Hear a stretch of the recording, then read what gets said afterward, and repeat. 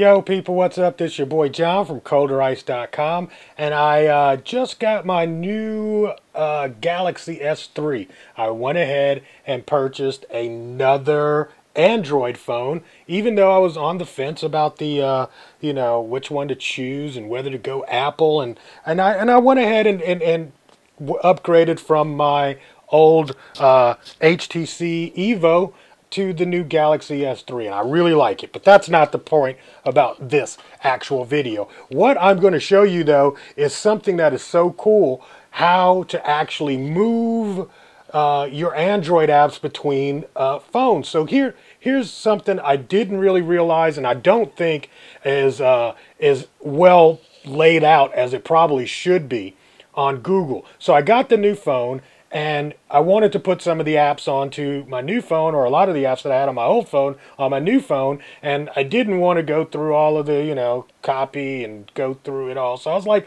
let me look online and see if I can do it this way. So if you go to play.google.com, and that's where I went, and then I looked over here, it's got this area right here that says My Android Apps. So I click on My Android Apps.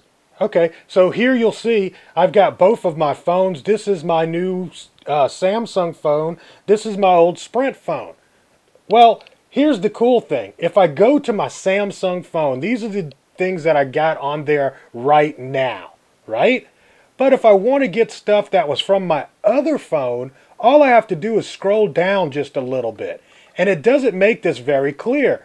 These are other apps that were on my old phone that I can get to. And what part is really, to me, not clear is these little buttons mean that these are multiple pages. Page 1, page 2, page 3. I think what they need to probably do is put big arrows here so you know that you can scroll through these pages. And these are all the other apps that were on my old phone. So if I want to just install something to my new phone, all I got to do is press the install button, and it's going to ask me where I want to get it or put it.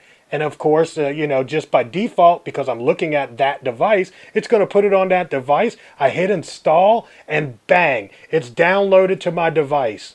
And I can do that with all of the apps that I want to make sure that I get. Oh yeah, I got to get Fruit Ninja. So I just simply do that and hit install. And that way I can move all of my apps from my old phone to my new phone. And it's so freaking easy.